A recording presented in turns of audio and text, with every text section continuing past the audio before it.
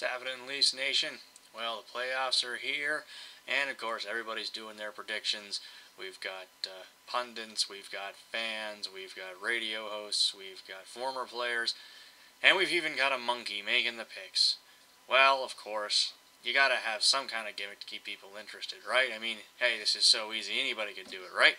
Right, which is why I'm giving you the inaugural season of Severn versus the Hamster.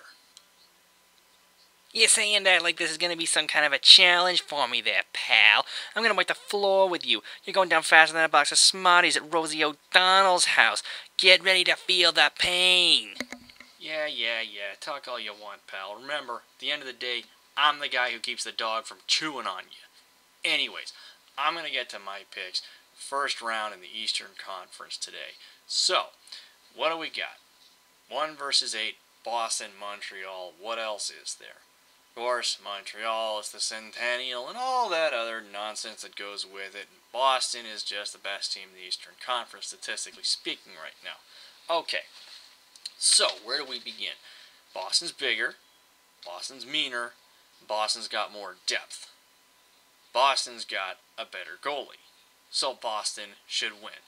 I'm taking Boston in 5 games. Now, what about you, Mr. Hamster? Well, of course, he could make his picks an interesting way, but because he's the singing, dancing hamster, he's got to do it his own particular way. So, I've got this set up, as requested. Boston on one side, Montreal on the other. Spin the little wheel here. And when he starts singing, I stop spinning. Okay? Okay. Are you ready? I guess he's ready, folks. Okay. Here we go. Hamster. Pick. Let's do it.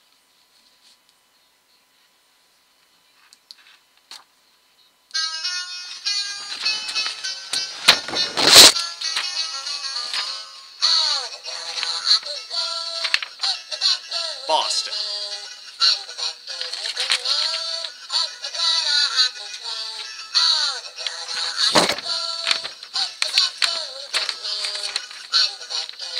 Washington and New York. You can stop singing now.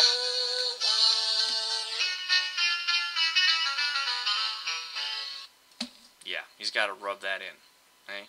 He's just always got to rub it in. You damn right I'm going to rub it in. I'm taking this, man. You just wait. Okay. New York and Washington. Alright, goaltending is key here.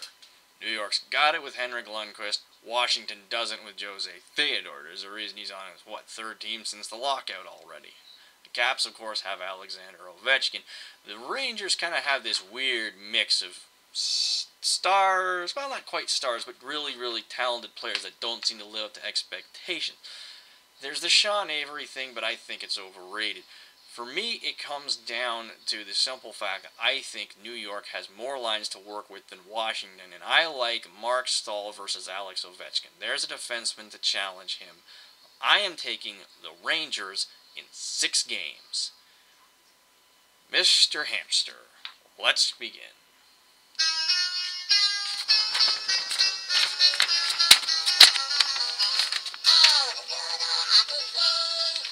He's going with Washington, folks.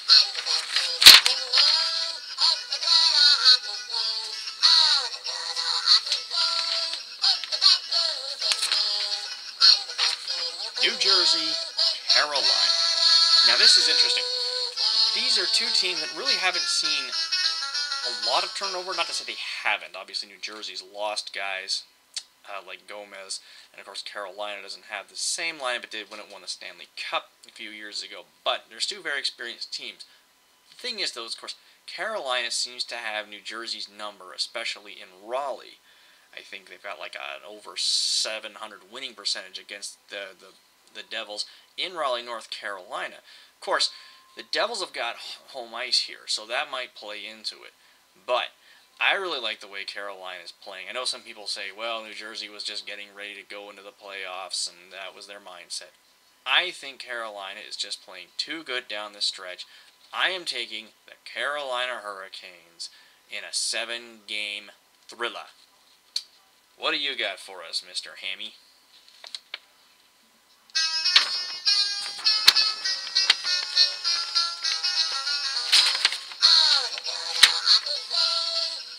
He's going with Carolina, too.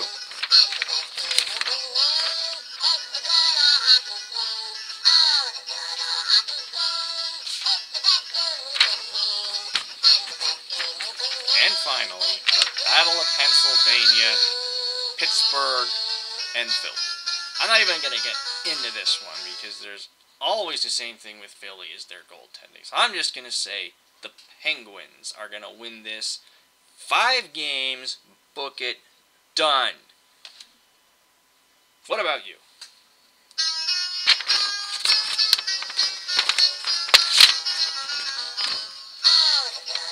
He's taking Pittsburgh too. You keep taking a lot of my picks here.